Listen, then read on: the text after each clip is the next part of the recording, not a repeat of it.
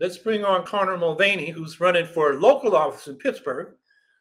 And we've got to elect more Greens locally and build from the bottom up so we can take power from these fools that are running the country now.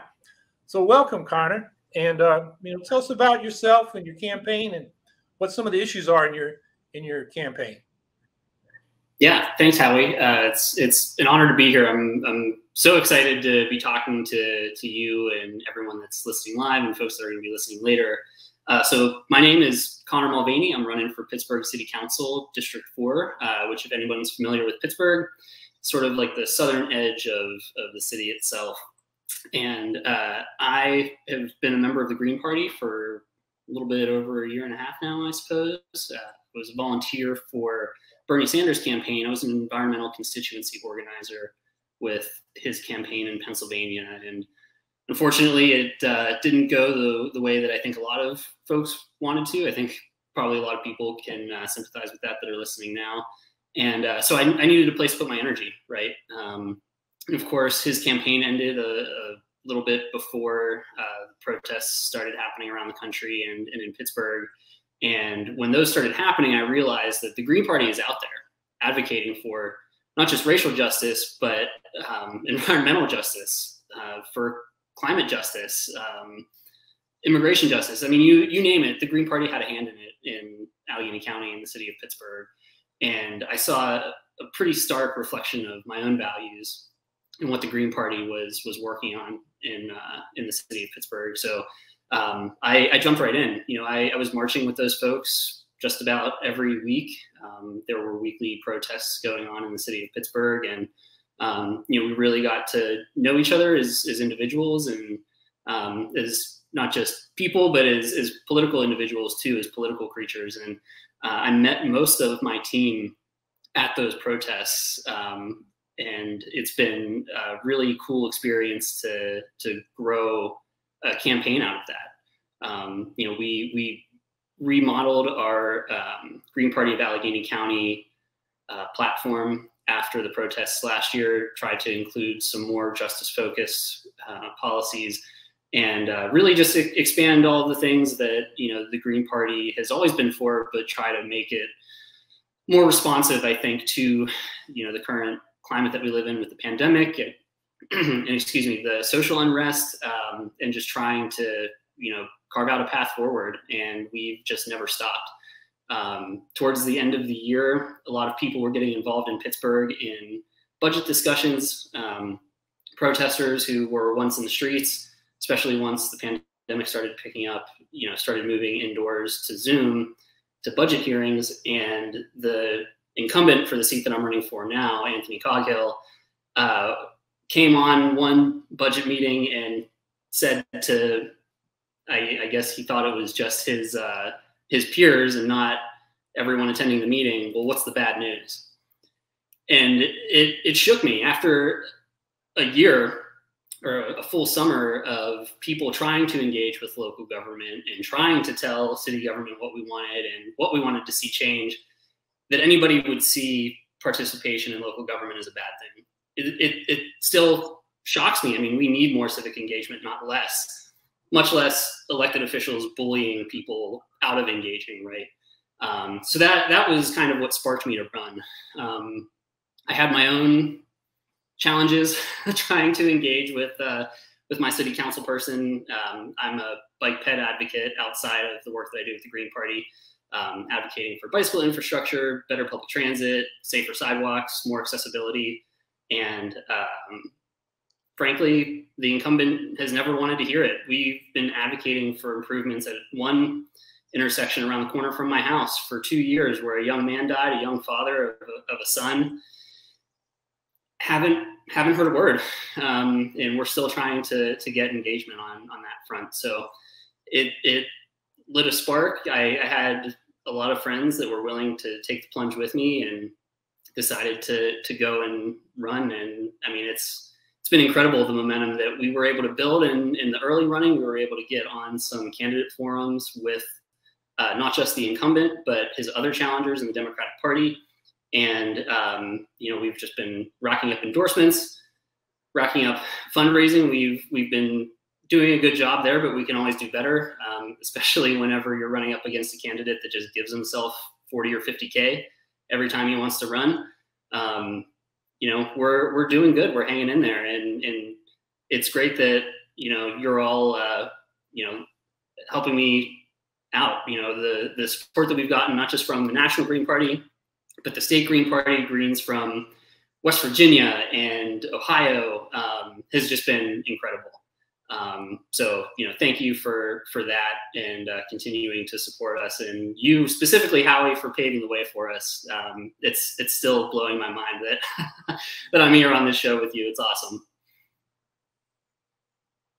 Yeah, well, I would urge people, has it come up on the comments, to go to Connor's website and throw him a few dollars and phone bank for him. I phone bank for him last Tuesday.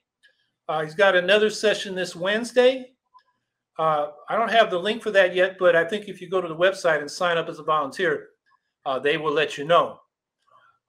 So this is a serious campaign, and he's got quite a list of endorsements. Why don't you tell us who endorsed you there in Pittsburgh? Yeah, I hope I don't miss anybody. The Pittsburgh chapter of Democratic Socialists of America have been a huge help. You know, I've you know, gotten a lot of excellent advice from them, excellent support from, you know, the folks that are heavily involved with there. They've been helping us with phone banks, door knocking, research, just incredible help that we've gotten from the DSA. I can't express my thanks for them enough. But also the Sunrise Movement, No Cop Money PA. Recently, we were endorsed by the Pennsylvania and Allegheny County chapters of the Sierra Club. We've gotten some great local endorsements from activists like Claire Cohen, Mike Stout. Cam Gordon has endorsed our campaign. Geez, yeah. I mean, we've been building. Oh, Socialist Alternative. Sorry, can't forget those folks. We've been building a coalition like one that hasn't been seen in Pittsburgh before. You know, to my knowledge, we've not seen all of those leftist organizations coalesce into you know, one campaign. So it's proven to be a force. You know, it's certainly already achieved more than I thought was possible. But it's really, really exciting to see the momentum that we've built, and we're not done. I mean, you mentioned that we have some phone banks coming up. I think that we have a link out there. If you go to the website /calendar, yep, right there. You know, you'll be able to find phone banks, door knocking. This morning we had a potluck, actually. I wasn't able to be there, unfortunately, but I heard there was donuts. So yeah, we're having fun and getting a lot of folks out there. A lot of folks that you know, haven't been as engaged before or haven't been engaged in this way. And you know, I think that's what it's all about. If me as a candidate can change one person's mind about how they think about the Green Party, local politics, city council, if I can change one person's mind, then I've done my job. And, you know, it seems like we're changing a lot of folks' minds, or at least getting them to think a little bit differently. So as you go around your district, what are the issues that people want you to deal with the most? That's a good question. So in my district, a huge concern for a long time has been road conditions, whether you can get a snow plow on your street. My street was actually on the news at the end of last winter for being the last street plowed in the city of Pittsburgh. That's usually important to people. You know, it's important to me personally. I ride a bike almost everywhere I go. It's my primary mode of transportation. And if the streets aren't clear or if it's not safe to go out there, I'm not going anywhere. So the incumbent ran on, I guess, catchphrase of back to basics 4 years ago. And even in that time, what's he been working on that's more basic than snow removal? I'm still trying to find an answer to that question. You know, even someone whose whole deal was doing the bare minimum, and we can't get a snow plow in the southern edge of the city of Pittsburgh is absurd. So I'm diving headfirst into doing that. I mean, my livelihood, my safety depends on clear streets as well. So we've been talking a bit about that. A lot of folks are concerned with how a lot of members of council, my opponent included, are frankly just bought and sold, right? So in Pittsburgh, our largest employer, I believe in the state of Pennsylvania as well, the largest employer is the UPMC Healthcare Network.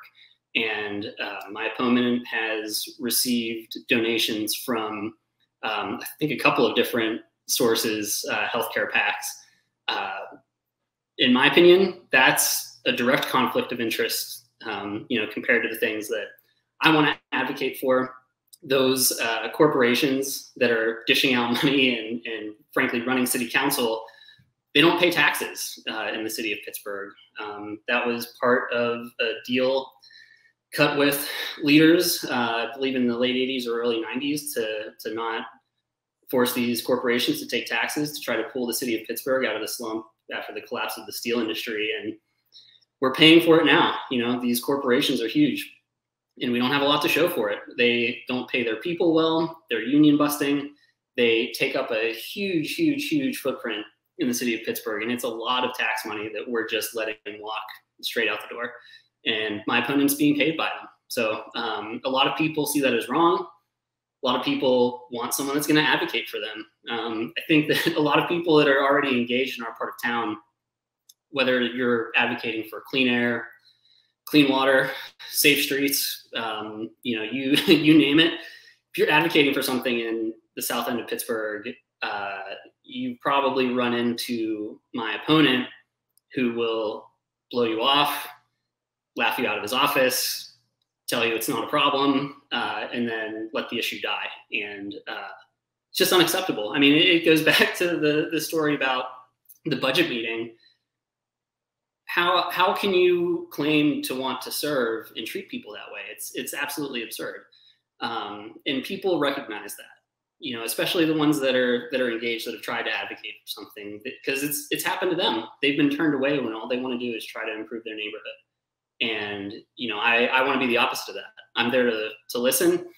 I'm not considering myself a policy expert on anything, but I want to talk to people. There are policy experts out there, people who, are living and aren't able to access the neighborhoods the same way that I am as, an able-bodied person. I'll never know what it's like to, be a Black person in America, but there are people who are advocating for racial justice. Those people need to be listened to by people in power. And if the people in power don't want to have anything to do with even just talking about these issues, they got to go, period. I think people should realize that Pittsburgh, like a lot of cities, in this general election, there are 4 district council seats up. And no Republicans are running because they can't win in the cities. And 3 of the 4 Democrats up, who are incumbents, have no opponent. You're looking at the only person in Pittsburgh challenging the incumbents. And what does that say to the Green Party? There's a lot of opportunity for us there. You get an election, you have a platform, you can raise issues that the establishment is not. So that's just an appeal to people, like, look at where you live, and you will find unopposed candidates just, election after election being elected. Or even if the Republicans put up an opposition, it's token. And usually in those circumstances, they're not people the Republicans vetted. So you get, conspiracy theorists, cranks, crackpots, and Greens usually beat those candidates and come in at least second. So, Connor stepped into a void that a lot more Greens need to step into. And shout out to our friends in the Green Party of England and Wales, who gave us the idea, and I think they gave us a template as well, a physical template for a 60-second survey that we've been using, and just handing to people at the doors and either having them email it back to us or hand it back to us on the spot. People just want to be listened to. And even if you disagree with what a person is fundamentally saying, at least in our particular circumstance, even just listening gets you, a foot in the door, or they're willing to listen to what you have to say, because people are just so used to, either politicians picking their constituents or good old boys with a whole lot of money and a whole lot of old power that, think they can just coast on through. And if you can slow that down just a little bit and pick up some momentum yourself, yeah, it's totally possible that Greens out there can win anywhere. And that's something that we've found too, is when we're able to talk to people, we get a lot of folks that commit to voting for us. And we say it all the time. I think I told you this on Monday, Howie, or said it to the phone banking group. But when we talk to our neighbors about these issues, these things that we care deeply about, we win their votes. And it's really just a matter of talking to enough people.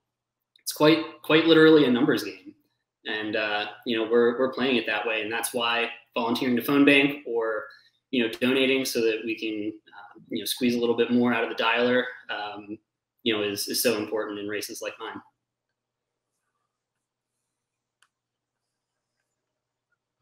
I know that housing is a big issue everywhere.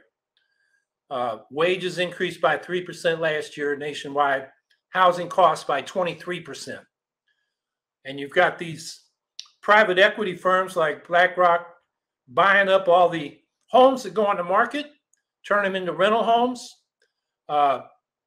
In Berlin, they passed an advisory referendum to expropriate, I think it was 200,000 homes that are owned by the biggest landlords, and turn them into publicly owned homes through the Public Housing Authority there. We'll see if they follow through on that. I think it's a great idea for us to start raising here. But, tell us about your program to deal with housing in Pittsburgh, because I know it's got to be an issue like it is everywhere. It is. Pittsburgh, I couldn't tell you what the figures exactly look like, but I think it's clear to the naked eye, if you've ever visited Pittsburgh, that it's certainly rapidly gentrifying. Certainly not the Pittsburgh and the 90s, early 2000s that were just bleeding people. But the housing situation is dire. Our district has had one of the highest rates of eviction since the pandemic started, and it doesn't appear to be slowing down. The city of Pittsburgh has had some mild eviction protections. They certainly could have been better, and unfortunately, none of them are permanent. We need a permanent solution to this housing issue. This issue of just bleeding people that already live here, that have historically lived here. And the only way to do that is really by ensuring that there's affordable housing. Now, the latest thing to come through Pittsburgh City Council is a measure that would essentially allow city council members themselves to block specific developments. Sounds interesting on its surface, but let's assume that, say, my opponent would have this power. This guy is being paid by developers already, to essentially do their bidding in city council. Now, if he is the only rubber stamp that has to be on a development before it gets approved, I mean, it's game over to our neighborhoods as we know it, unfortunately. I certainly wouldn't trust this guy, most people in city council. I wouldn't trust most members of Pittsburgh City Council to approve or deny developments because they're not housing activists. They're not city planners. How can we possibly allow them to have that power? The only thing that is going to ensure that Pittsburgh has affordable housing is strong requirements for affordable housing for every development, and not market-based affordable housing. It needs to be based on median income and at a percentage of median income that's reasonable. 80% of median income is way too high for a lot of people. I'm sure a lot of people listening know how much it costs to live in their areas, but in Pittsburgh, 80% of median income is still more than what most people make. So, we need to take avenues like that. We need to assure that every development is affordable instead of trying to empower city council people who may or may not have good intentions. Yeah, the The standard was 25% back in the 60s and 70s, and somewhere along the way, I can't remember, I think it was under Clinton, they raised the federal standard of affordability of 30% of your income. But the numbers nationwide are about half the people pay more than 30% of their income for their housing, and a quarter pay over half their income, which means it's not affordable. Because, you know, once you pay the rent, then you got to buy food, you got to keep your car running in most cases in order to get to work or school or get the groceries. Because we got food deserts in our cities. I don't know about your district, but certainly in Syracuse, we don't have a grocery store in the city. You got to go to the suburbs for a real grocery store. We got corner stores with, you know, crap food, no fresh food. So, you know, that's a huge issue. And one thing Pittsburgh had for a while was a land value taxation. And it seemed to have helped it, you know, make the transition from steel town to sort of eds and meds high-tech town, which, you know, has fostered a well-rewarded middle class, but hasn't brought the working class up. Have you given thought to land value taxation as a way to limit how much absentee landlords can extract from the community? Yeah, we've been exploring with you know, folks that are adjacent to the campaign different solutions that would you know, empower people to own their own homes. Pittsburgh does have a land bank that just has completely lost its teeth. Really never had any to begin with, but that's something that is already there, can be tweaked somewhat. It would certainly be a fight because I'm sure there's a lot of people in power that don't want to see a project like that being successful. But that is one mode. Unfortunately, we can't do a lot with rent control because of you know, certain laws coming down from the state. But yeah, that housing is housing is one thing that I'm looking forward to working with partners and you know, learning more about, because you know, we need those sorts of levers, like different tax structures that will help us you know, keep our neighborhoods the way that they're meant to be, you know, homes for people. Yeah, I should have said they had land value taxation and then it got repealed. And what land value taxation does is it taxes the land underneath improvements. So improvements aren't taxed, or they're taxed at a lower rate, which means improvements are encouraged and speculation is discouraged.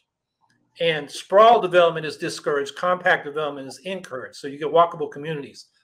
And what it does is basically tax away a portion or all of the unearned income that landlords get. The value of land goes up, and they didn't have to do anything to do it, increase that value in many cases, because it was public investment in roads or mass transit that made the land around those transportation corridors more valuable. Or they're sitting on a piece of property and other investors, you know, put in stores or housing more people, and the value of the land they own, as John Stuart Mill said over a century ago, they make money while they sleep. They don't have to work for it. It's unearned. So land value taxation is part of a, you know, progressive and just tax system, in my opinion, and it's underutilized. And it's interesting that Pennsylvania is one of the few places in this country where it's been used. It's been used in many places around the world and had good results. So I have a question for you. Are you on the ballot as a Green or a small I independent? I'm on as a Green. Yeah. Okay, good. We shared it on Twitter. We got our sample ballot in the mail, and I immediately shot it out to our team, and we shared it with the hashtag Be Seen Being Green. I'm extremely proud of that. You know, I joined the Green Party for a reason, and you know, having that designation next to my name means a lot to me. Yeah, so we're on as a Green. Yeah, well, the reason I asked is some states, if you don't have a statewide ballot line, you can petition to get on as an independent small I, but you can't give it the Green label. In other states, you can. And apparently Pennsylvania is one of those states. New York is one of those states. But there are many states where you can't do that until you get a statewide ballot line, which is why, that's one reason we need to get those ballot lines around the country. So when people go to vote, they know they're voting for Greens, not just some person that says I'm independent. And then what does that mean? And who are you really being backed by? So we've had independents here like John Golisano, the paychecks tycoon, the payroll company. And he was a hard right winger. But because he had this independence label, a lot of people said, well, he's neither Democrat or Republican. I'll give it a try without knowing what he stood for. If people have questions, write them in the chat and we will ask them of Connor. So you make mobility a big issue, and that involves, bikes and walking. How about public transportation? What's going on in Pittsburgh with that? Great question. Light rails or buses? So our district is blessed to be one of the few places in the city of Pittsburgh that has access to the light rail line.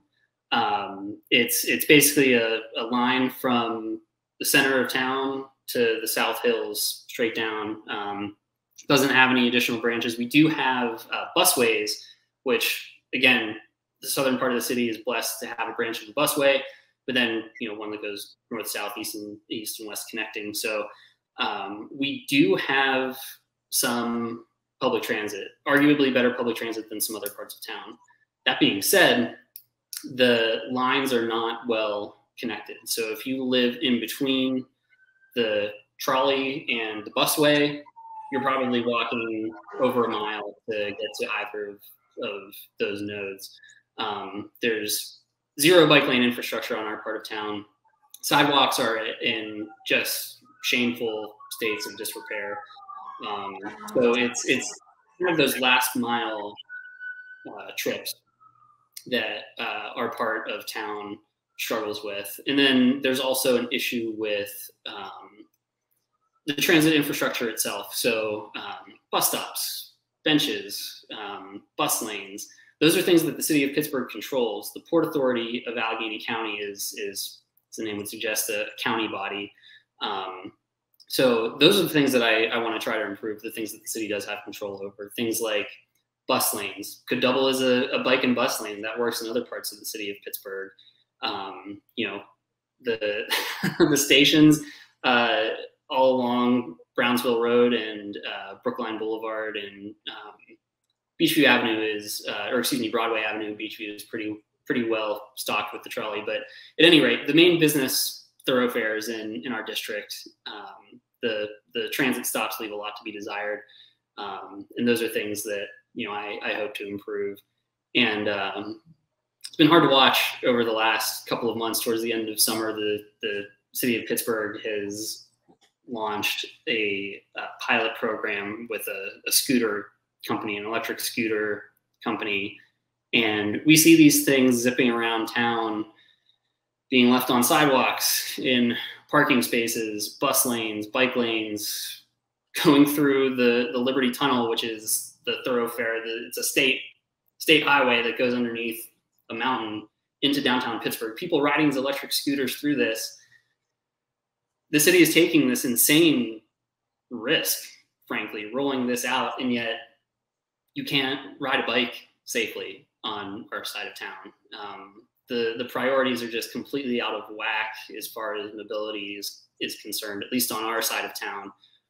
Others, places that some folks would call sort of favored neighborhoods of the city of Pittsburgh, have all sorts of great infrastructure, roundabouts, bike lanes, bike networks, bike racks, better transit, all of the things seem to be happening on other parts of town. We don't get that where I'm at, partially because nobody's advocating for it. We don't have representation that will step up. And that's something that's incredibly important to me. It's not just about safety or getting around town, but to your point, Howie, I technically live in a food desert. I ride my bike to the grocery store or take the bus. I sometimes use a car. I don't always have access to one, but not everybody is as fortunate as that.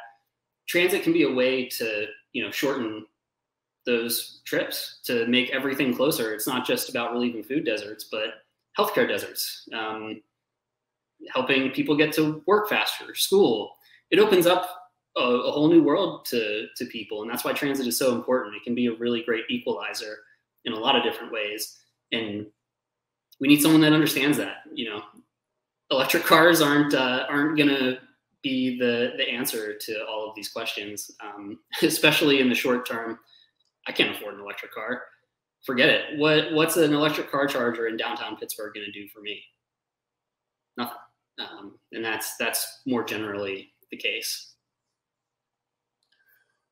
Okay, Eric Gray asks, hey, Connor, what's your strategy for building political power in your community in order to organize and defeat more of these corrupt incumbents? That's a great question. I mean, we have to just keep the momentum up, I think. You know, we've opened up a lot of doors, a lot of new ideas for people in our side of town. It's often considered one of the more conservative parts of town, and there's not a lot of even progressive. I'm putting some of these words in air quotes for anybody that's listening later, but you don't see a lot of quote unquote progressive activism happening in our side of town. And I think that's one of the reasons why we've been more popular, is because we are engaging on ideas like demilitarizing the police, taxing giant healthcare nonprofits, safer streets. You know, people want to talk about these things, but there's just not been an outlet or an infrastructure, and we just have to keep doing it.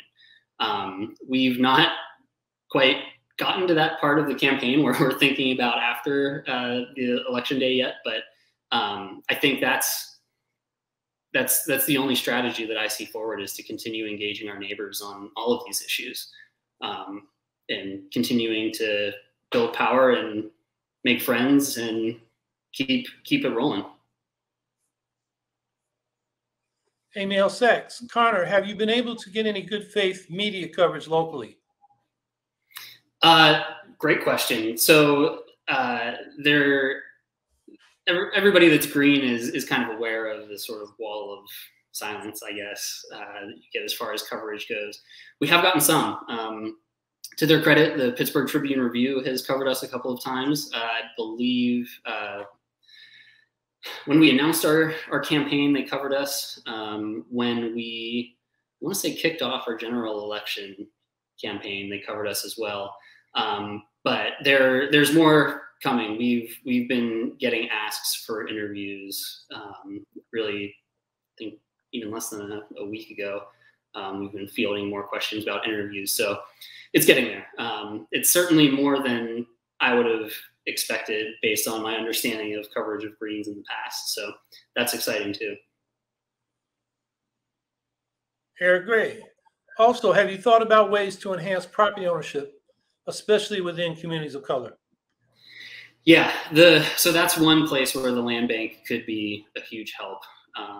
You know, essentially, if anybody's not familiar with land banks, the way that they work is that you know, city or municipality takes ownership of properties, and you know, it enters into this field of properties, and then they're resold to people who need homes at, you know, very small amounts.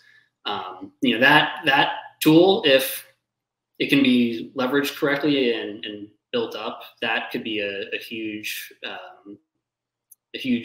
entryway into home ownership for you know, people of color, poor people who've been pushed out of the city of Pittsburgh previously. They could come back. Pittsburgh, like a lot of urban centers in America, has a long history of pushing people out, particularly poor people and people of color. You know, the land bank can be a really useful tool. And that's something that I believe in. I believe it could work. It can also help with right sizing cities, which I think, believe Syracuse or maybe Albany, somewhere up your way, Howie, has had some success in right sizing through land banking. I might be mistaken, but I'll tell you about Syracuse. Syracuse, yeah, the land banks bought a lot of property, but they're packaging it for developers. And You know, this neighborhood I live in, about half the homes are abandoned. Basically, it's a black neighborhood now. It was white. The white people move away and just rent them out till they wear them out, and then they're not habitable. So the land banks come in and torn down most of those buildings instead of rehabilitating them. And they're very aggressive. So they'll try to get, 5 or 6 lots in a row. And then they're trying to package that for developers. Now, this city's so damn poor and broke that they haven't been able to sell many of those, lots that they've packaged to developers yet. But that's their plan. So I don't think it's helping with affordable housing, although it could. If they, either rehab the buildings there, or when they tear one down, put one up and make it affordable for the people that live here. I think what we really need is money in public housing, in our public housing authority, that can do that. And actually, our public housing authority has done some of that. The problem is the scale is so small, because the federal government and the state government haven't been supporting public housing basically since 1970. And there is some money in this reconciliation bill.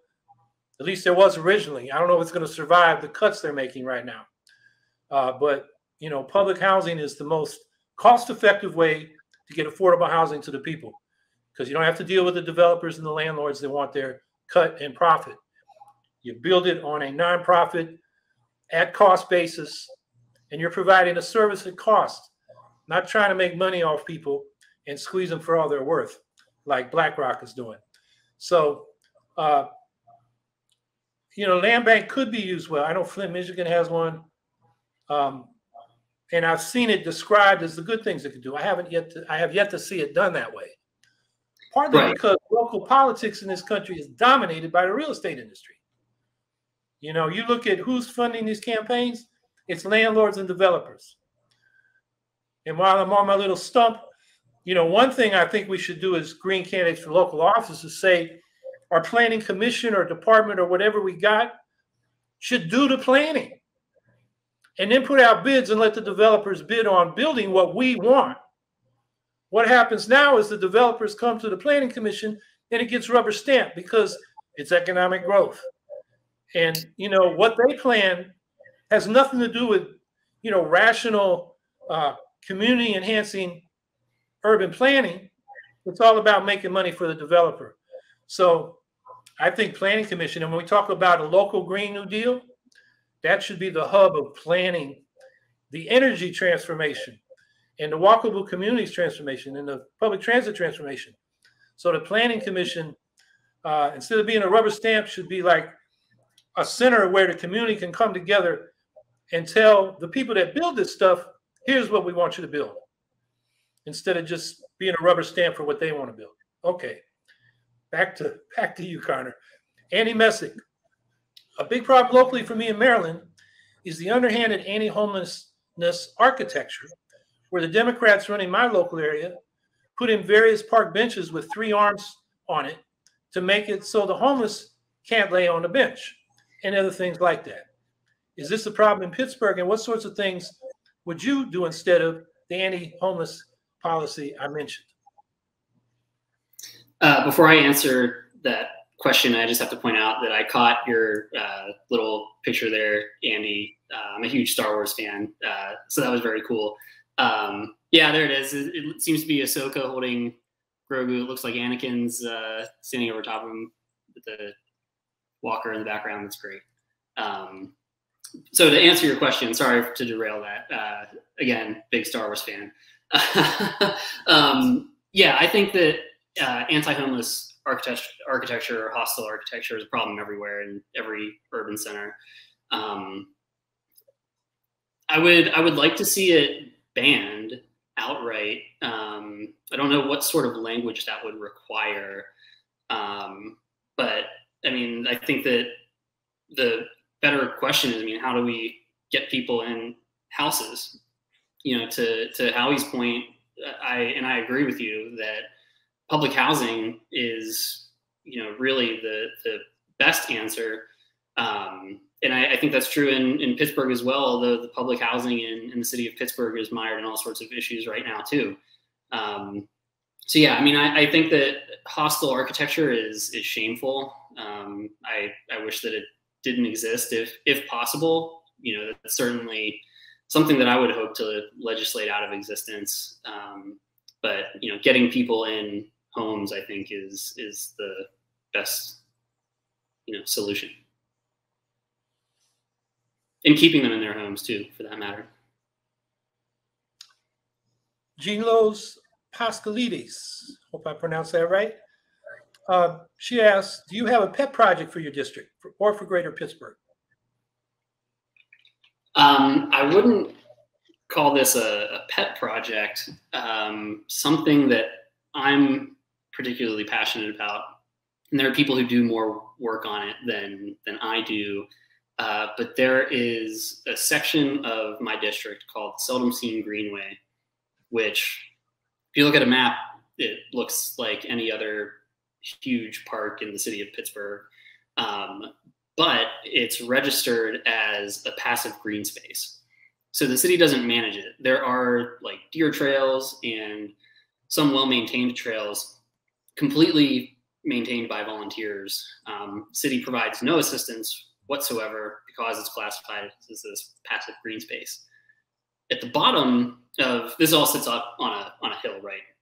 So at the bottom, there's a state highway, 5 or 6 lanes across, and then you get to the Mount Washington section of Pittsburgh, the back end of it, which if anybody's ever been to Pittsburgh, it's the part that kind of sits above downtown with the awesome views. At the bottom of that hill, there is a transit tunnel. It's really only used by Port Authority buses, but it's a straight line into the heart of the city of Pittsburgh, and something that I advocate for in my work as South Hills Safe Streets, as a bike pet advocate, is trying to get the city to actually maintain those trails, use that not just as a passive green space, because that's something else that's lacking in our district is a big regional park. Other parts of the city of Pittsburgh have beautiful, well-maintained parks that have green space, playgrounds, basketball courts, tennis courts, you know, all of these awesome amenities. Really doesn't exist on our end of town, but it could, or at least the trails part could, right? And that does a couple of things. Gives people green space where they can do hiking, biking. There's actually great rock climbing in that part as well that people do, kind of like guerrilla style, I guess, climbing on these rock walls that used to be train trestles. Could be, you know, an awesome space if it were managed. In conjunction with that transit tunnel, it could also be a direct line for pedestrians and people walking and rolling straight into downtown, where now you're crossing or walking down or past huge state highways, and the state of Pennsylvania is trying and frankly failing to, you know, protect people that aren't inside of cars on their roads that they maintain. So I would consider that a pet project, I guess. It's something that I care a whole lot about because I think our side of town really, really needs it. Something that we have big plans for. The South Hills Safe Streets group that I helped co-found, we have big plans for continuing to advocate for that. And hope I can get it done, you know, or I should say when we get into city council, that's something that, you know, I want to give particular attention to.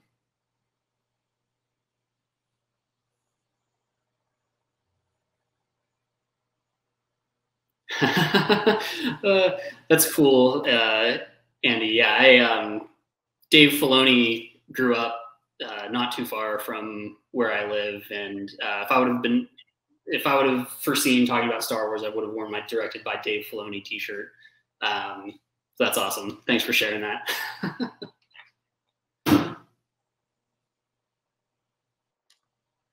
Well, I see in the chat, Scout Trooper 164, who's a regular on here, forgot, and he uses the F-bomb to, you know, express his frustration. But Scout Trooper and everybody else, I'll be back on Monday night at 8 p.m.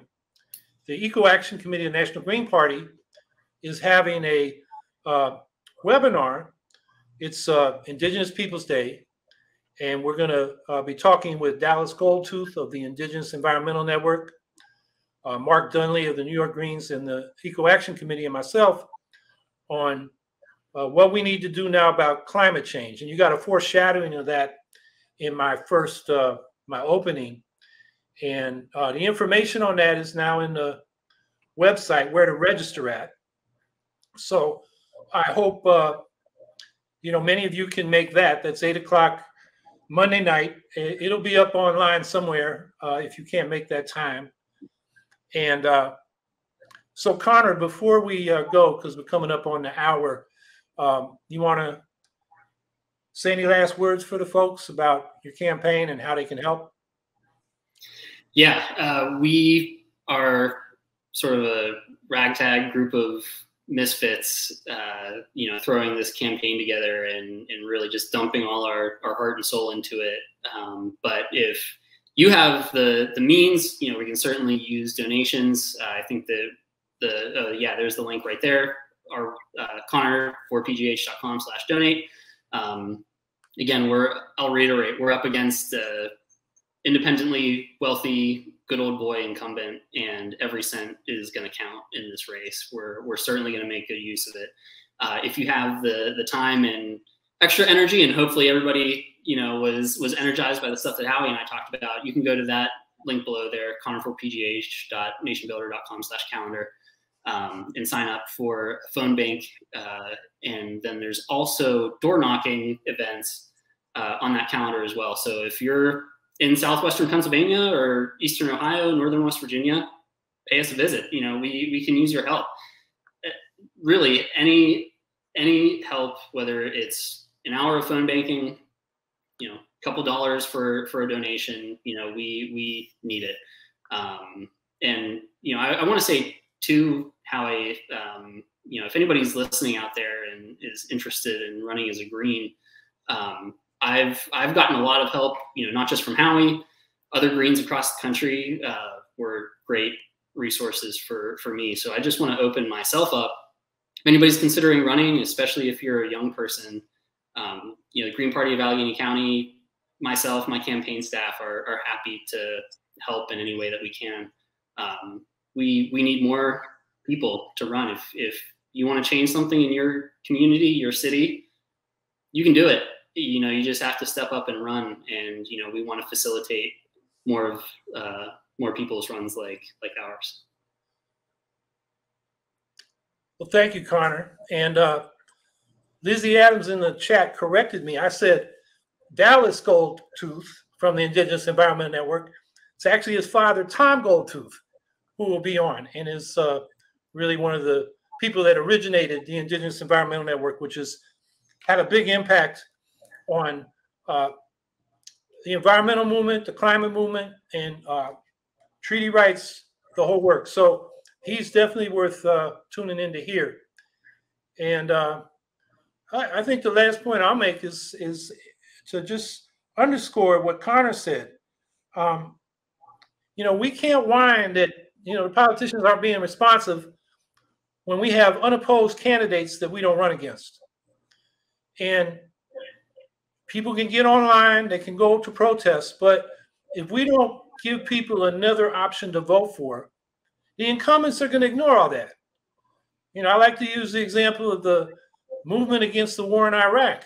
In 2003, New York Times called us the world's second superpower, massive demonstrations all over the world. But because there wasn't a strong party on the left, and the Greens were being vilified because of the 2000 election that Nader was involved in, and the biggest coalition in the peace movement ended up endorsing Kerry, the Democrats just let that roll off their backs because we weren't threatening their votes. So if we don't do that, we got no right to complain. So I urge people to, look at your situation and start looking at races locally where you can run, and we can win those because you don't need a lot of money. In a district, how many people are in your district? How many votes will be cast in this election, Connor? Our win number is a little bit over 4,000. Okay, that is on a scale where the candidate and their volunteers can go knock on doors and talk to everybody.